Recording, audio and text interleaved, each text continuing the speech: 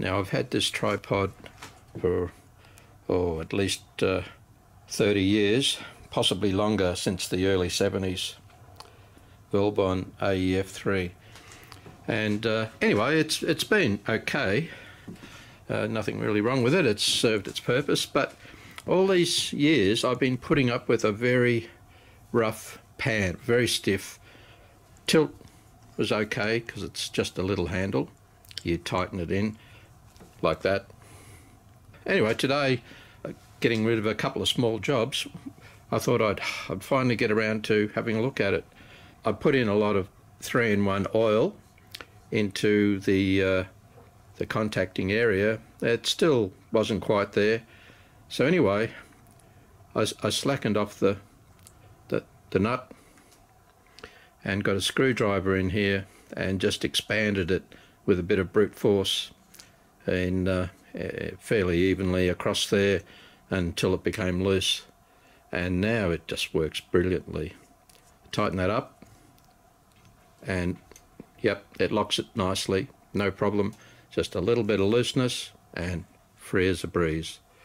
Because when you're panning, the last thing you want is it being really jerky, as stiffness would do. So, I've only had to wait 40 years for me to finally get it right. The next job is I've recently got back into my cassettes, and anyway, it's been really interesting, spending a lot more money than I should do. Buying 3 decks. I've got my A450 TAC to still renovate, and anyway, I'm going through all my cassettes, and this is one of the original TAC cassettes, blank tapes that came with my A450 when I bought it in March 1975. And anyway, I'm just going through them, playing again, and in one of my new machines, it just broke and got wrapped around inside there. I don't know what happened, but anyway, what I have to do is pull it apart and splice the tape. Now this particular cassette is only coming out one end, so I need to get the other end out. So that means I'm doing the case itself.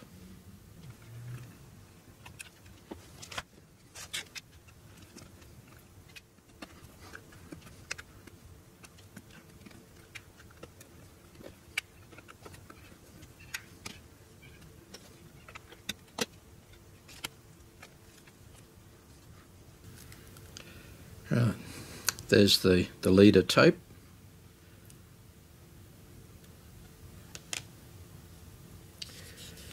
Of course, one of the things is not to get the side mixed up.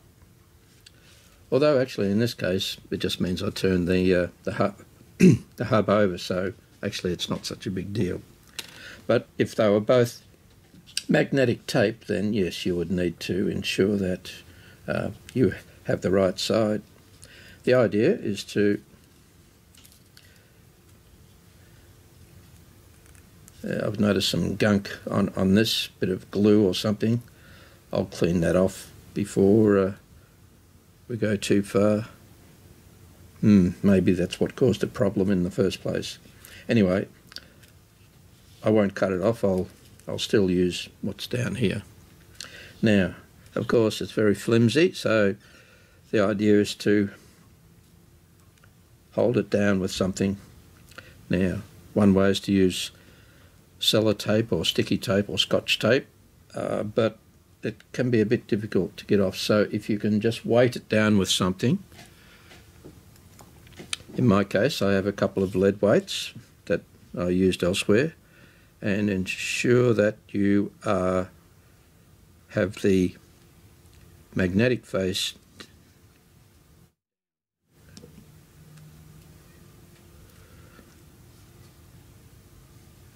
One good thing about using lead is that it's non-magnetic.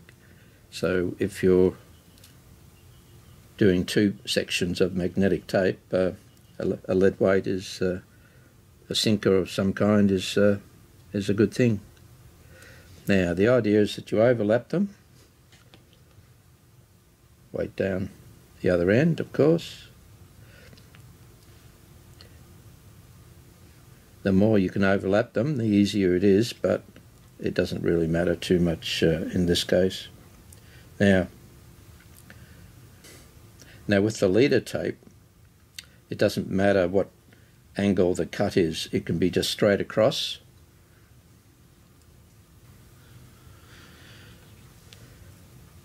However, assuming that they're both magnetic, you aim to cut them diagonally, not square. The reason for that is so that when the splice goes over the head, it doesn't create a single bump, and there's a soft gradation between the old and the new tape.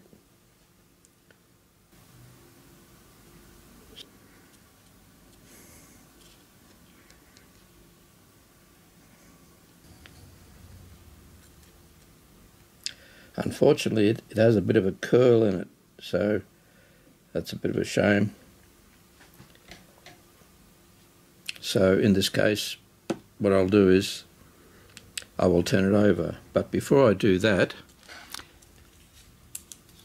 I will use some splicing tape.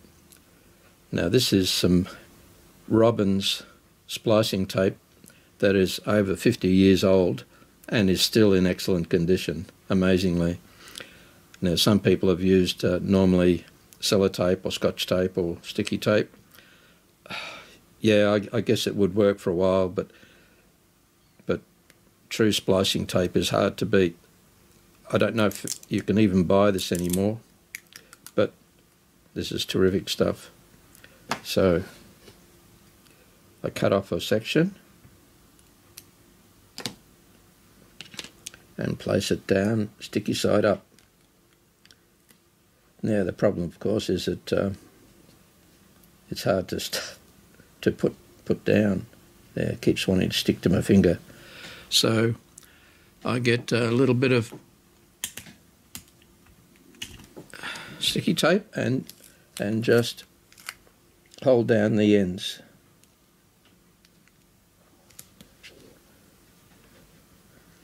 Actually, one end might be enough for this.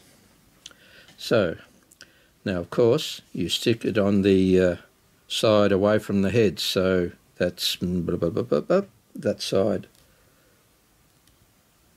And you place it across.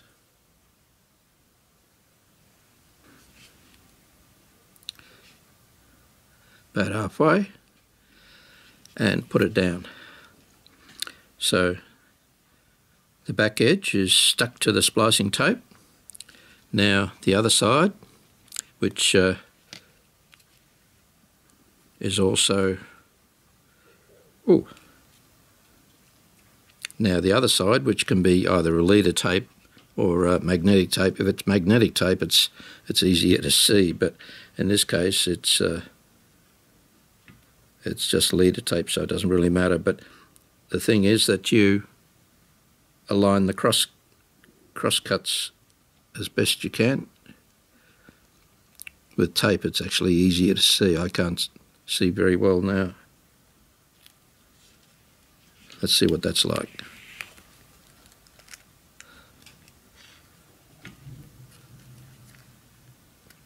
Pretty damn good, actually.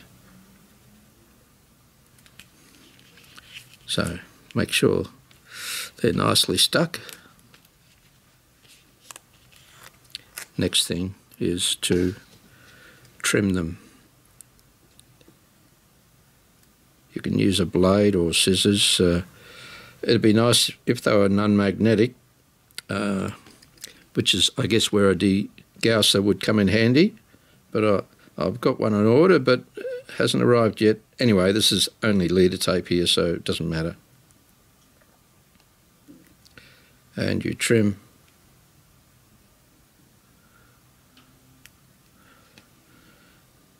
Oh, that's good. And the other way.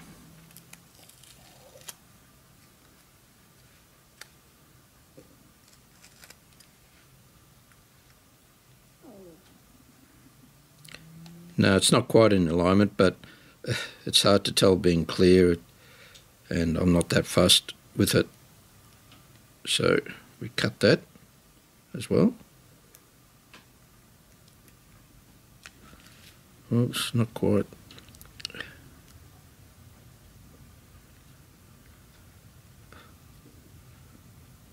You don't want any edges sticking out, so some people back in the old days used to always say slightly cut in to the splice so that there's no protruding edges whatsoever. And that advice still applies now. If it's a little bit narrower, well, what the hell, it doesn't matter. It's better than the break. Okay, so here we have the splice, and we're back in business. Put it back in the cassette and Bob's your uncle. Will be good. I might add that in the old days, how I got the splicing tape was because I was into 3.5-inch reels. I have a National RQ 300S recorder player that I got given as a present back in the late 60s, 1967 I think, as a birthday present or something. And yeah, it's a great little machine which needs some work on it, and I will do that in another video when I can. But part of that, in the day, I bought a little roll of leader tape. It's the same thickness as the reel-to-reel tape, and not the same as cassette tape, of course. But fortunately, leader tape for cassettes is not hard to come by. You just trash an old cassette. Okay, now let's put all this back together.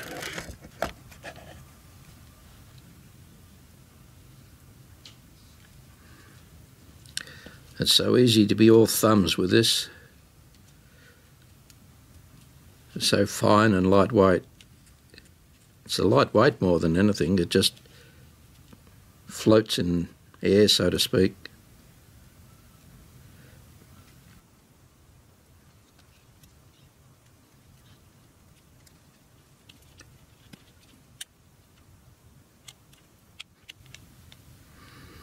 Yeah, it's running in a different direction than it was before. Oh well. Oops.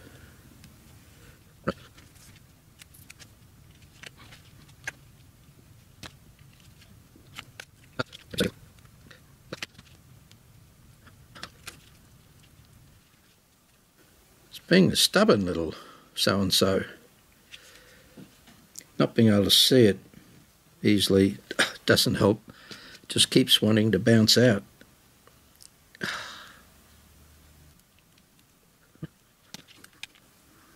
I'm sure with practice this would be a lot easier. Yay! Finally. Okay. I had to lose about 1 metre of tape, but that's life. So hopefully it will live for another day.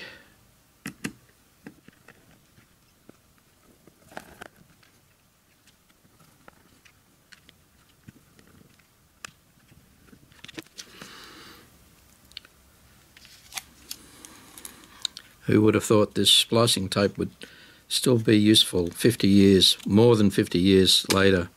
It's amazing. And it's still really sticky and works well.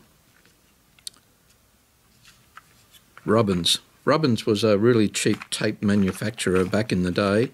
I have a number of Robbins tapes because that was back when I was in school, and and university, and it was I didn't have a lot of money,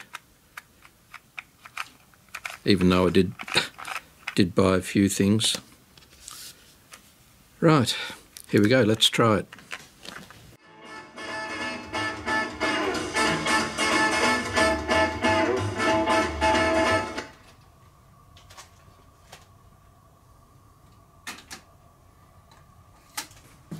That tape was recorded in 1975. That's 45 years ago, and still works quite well. In fact, I had to put the Dolby on to make it sound more correct. So there you go. It's just an old TEC low noise high output from 1975. So tape splicing, you can do it.